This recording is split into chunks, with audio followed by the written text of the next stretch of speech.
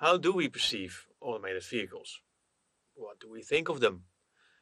And how do or can we like them? In this video, we will discuss the interaction between automated vehicles and vulnerable road users, such as pedestrians and cyclists, but also the users of automated vehicles and the general public. First of all, let's make a distinction between some types of automated vehicles and what we expect them to look and drive like. First, the most common one, the car. This one already looks a bit off, don't you think? For one, there is no driver, or it looks to be in the wrong seat. Also, there are lots of cameras, lasers, and whatnot attached to that car. It's looking quite strange. With such a strange looking car without a driver, I don't know how to communicate with it. Will it communicate with me somehow? A second type, automated buses, usually also come without a driver, but then have a steward instead.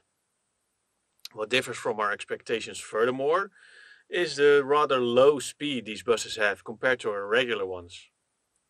Without a bus driver, how can I tell it to stop for me?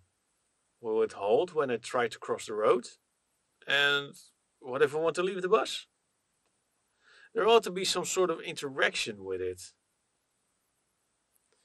Next to these two types, there are several other types of automated or autonomous vehicles.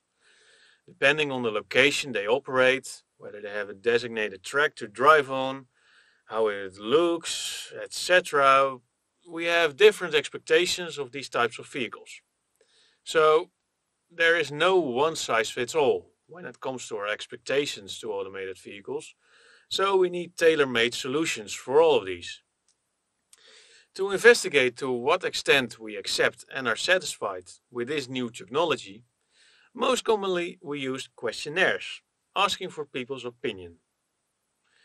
Evidently, the answers they provide are subjective, and also often involves opinions about future automated driving systems they actually haven't experienced yet. There is, however, also the option to gather objective data, for instance by means of video recordings, either inside or outside of such a vehicle. With this, we can study people's behavior in and around an automated vehicle. And with these two methods, some initial results have been found